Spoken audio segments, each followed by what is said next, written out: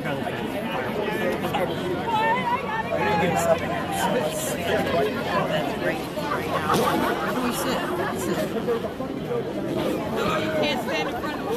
and gentlemen, in just a few minutes, the Magic Kingdom will present a special celebration saluting Orlando's hometown team,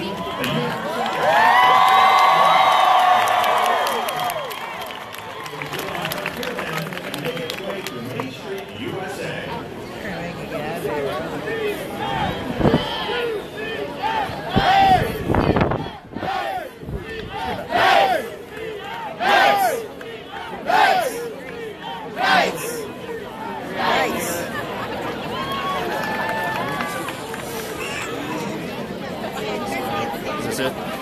We're going to try this again. The signal strength is pretty bad here. There's a ton of people here. In front of the garbage can. So many people here for this parade. They yelled at us for standing in front of the garbage can. Hey, New Jersey.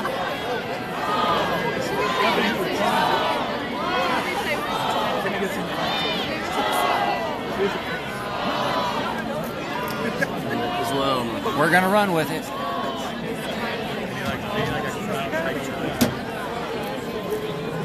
You've got Rob and Greg from the Give Me 5 podcast. We're going to see if we can stream through the parade. Hopefully the signal holds out. But I just gave birth to somebody who went there. So Greg, tell us why is this a big deal? Let me finish real quick. Be on with you guys in a second. I just gotta post something as well. To delete the original post. There's been a little bit of controversy surrounding the parade, I believe, because UCF didn't actually play for the national championship, but they're having a parade because they won their bowl game. But they did beat the only team to beat both of the teams in the championship. In the championship, so the Alabama Crimson Tide and the Georgia Bulldogs. So by default, I guess they could claim that makes them a champ. They can print the T-shirts. I'm not sure what that does, though.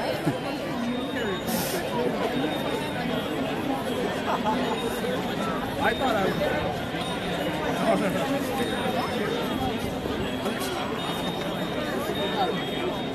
Folks, for the parade, I'm going to need you up on the sidewalk, okay? I might have to find a spot behind. How many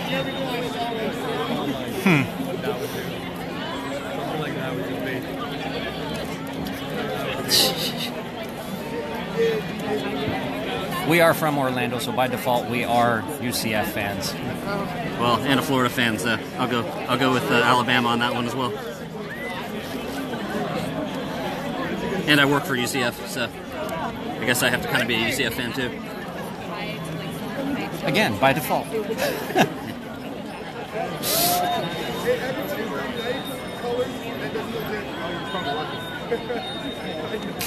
So I'm sorry.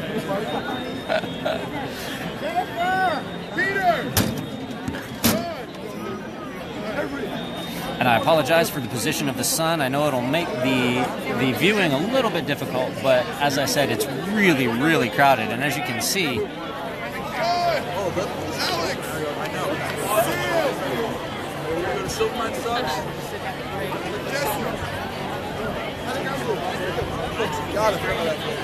there's a ton of people here and not a whole lot of room.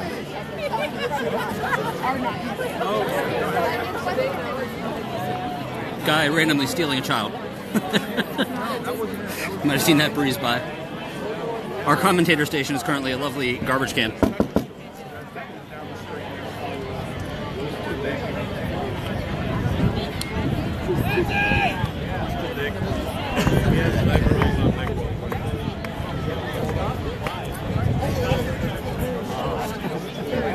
How do you know who said what?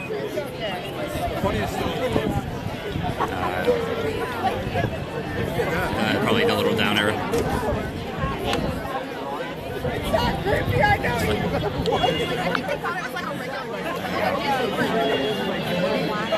Just usually like say names and stuff. Melissa, what'd you do there?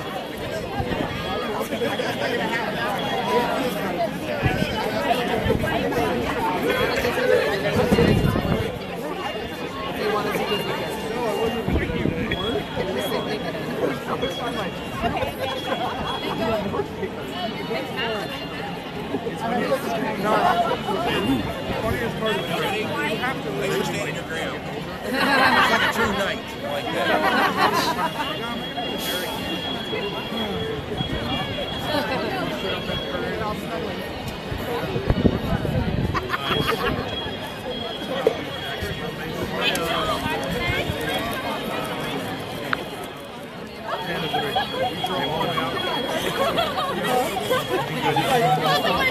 Oh yeah, I'm like, no.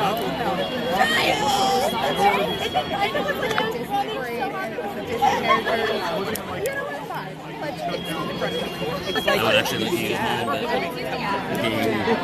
I've been on Wi-Fi, or no, I've been on my regular signal for like 6 straight days now. I'm already getting the warnings.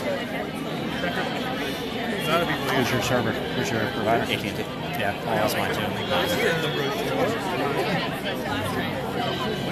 I'm not streaming, but I didn't have any problems. Actually, I did a little bit with the game. I think solo might actually work for EA.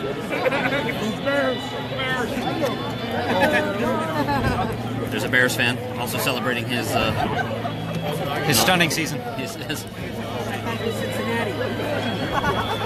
6-9 season or whatever it happened like. No, I don't think they were that. I don't think they had that many wins. They're not the Niners now. They're gonna be good. Who, the Bears? Niners. I hope so. I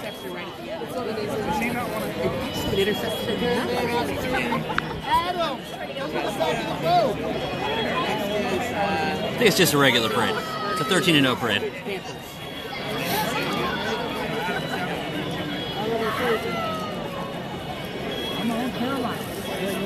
And the 13-0 wasn't unimpressive simply because of all the things that they had to deal with this year as far as the hurricane's concerned and all of that. So, I mean, they ended up playing 11 straight games. I don't know if college has any buys like the pros do, but They do. but they ended up playing Usually it's like get around game 7 or 8. usually they ended up playing like all their games straight because of the hurricane. So, And a conference championship and a bowl game. yeah. So And a whole bunch of up in the air with their coach. not an unimpressive. Oh yeah, and they actually played the bowl game without their coach, didn't they? No, they had the coach. The coach he was there? But he did pull double duty. Scott Frost pulled double duty, recruiting for Nebraska while game planning for Auburn. Nice. So he was pretty much, and with the newborn.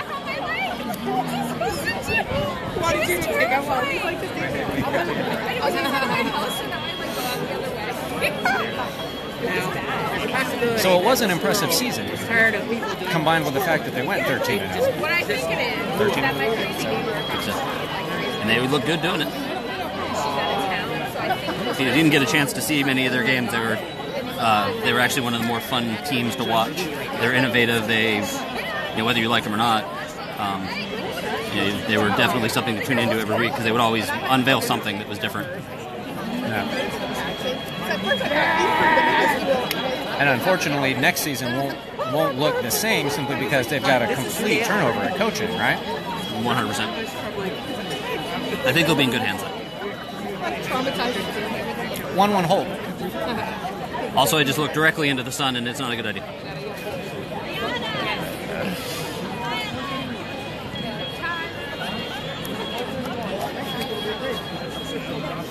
I was like, huh? Like those two phrases.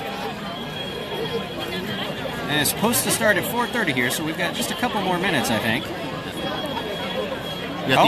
Actually, we're a couple of minutes late. All these people are just the parade pace cars. They're leading the parade unevenly because there's large gaps in between them.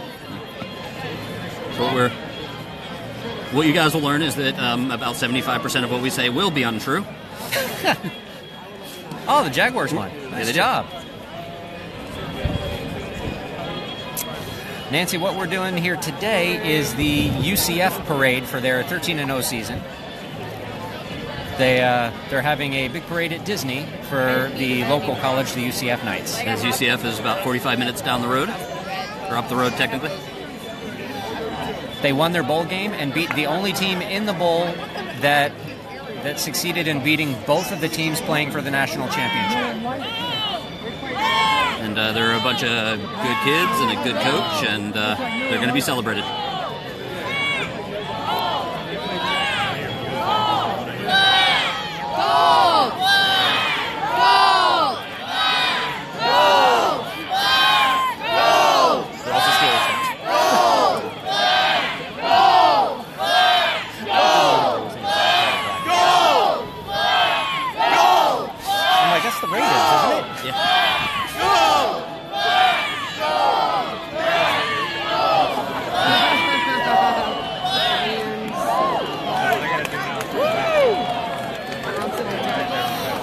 And there's your black and gold chant. That must be what that big. Yeah, they must have. Well, technically it was supposed to start about 5 minutes ago, but we'll stay tuned and hopefully bring it to you once it starts.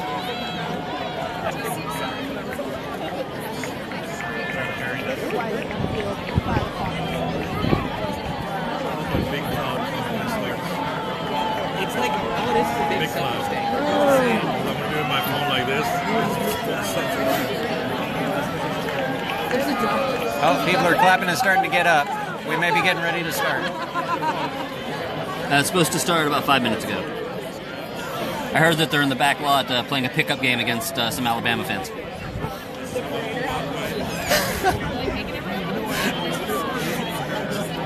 Again, that would fall into the completely not true category. Completely not true.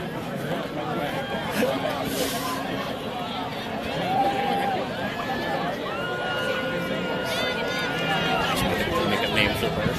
Starting fullback, Steve Baba Watson. Ganoush. Was recruited out of the University of Hungary. After the coach saw him wrestling a bear.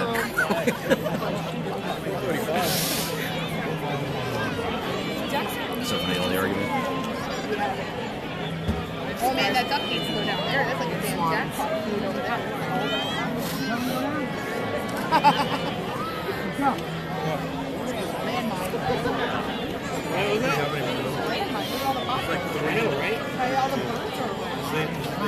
I'll root for Georgia, just because I don't want to see Alabama win another one. I got to root for Alabama on that one. Because Georgia's in your conference, right? Or your division? Well, both of them are, but Georgia's in Your division? division. See, I still don't know how well that works with college. Split the two, East and West. Gotcha. Alabama's considered West? They're actually one of the further teams west. They're in that. It's like Alabama. Oh, yeah, I guess because it's the western of the SEC, right? Gotcha. Okay, that makes sense. You go up the coast, you got South Carolina, Vanderbilt, Tennessee. They're considered east. Florida, of course. Illegal duck crossing. And we've got some Disney ducks. Somewhat. Disney ducks.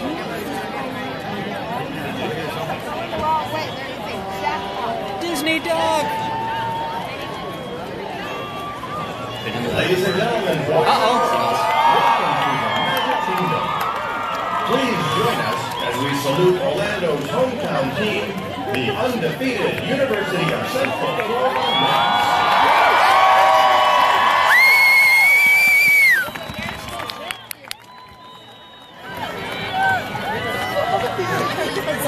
Yeah, there's no signage or anything around here stating anything about national champions. Just 13-0.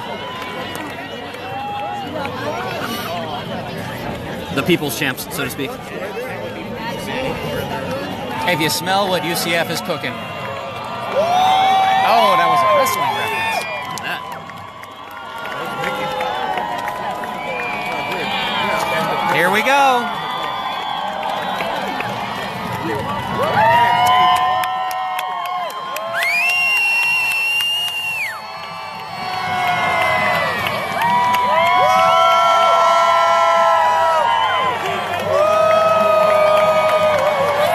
President Pitt, the president of UCF, and my wife's boss. Nice.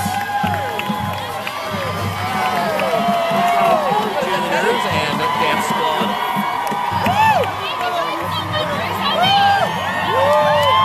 And here comes the marching band. Marching band with their sweet swords. Those Excalibur swords. The drum majors have some really nice swords. Run Bob's going to be stopping the podcast or the thing for a moment to steal some swords. I may have to.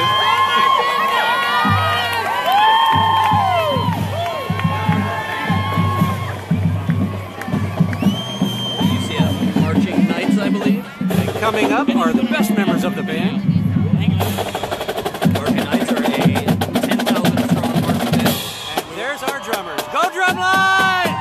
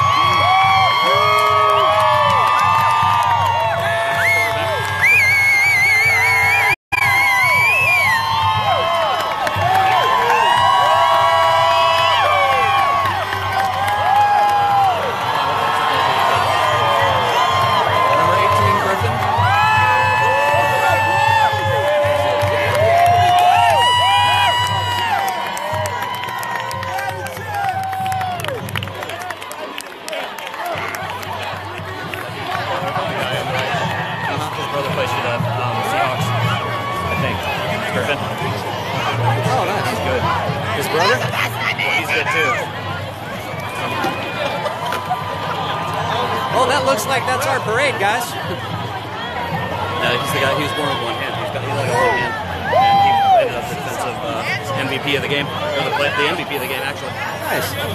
So this is at Walt Disney World in Orlando, Florida. At the UCF Magic Kingdom.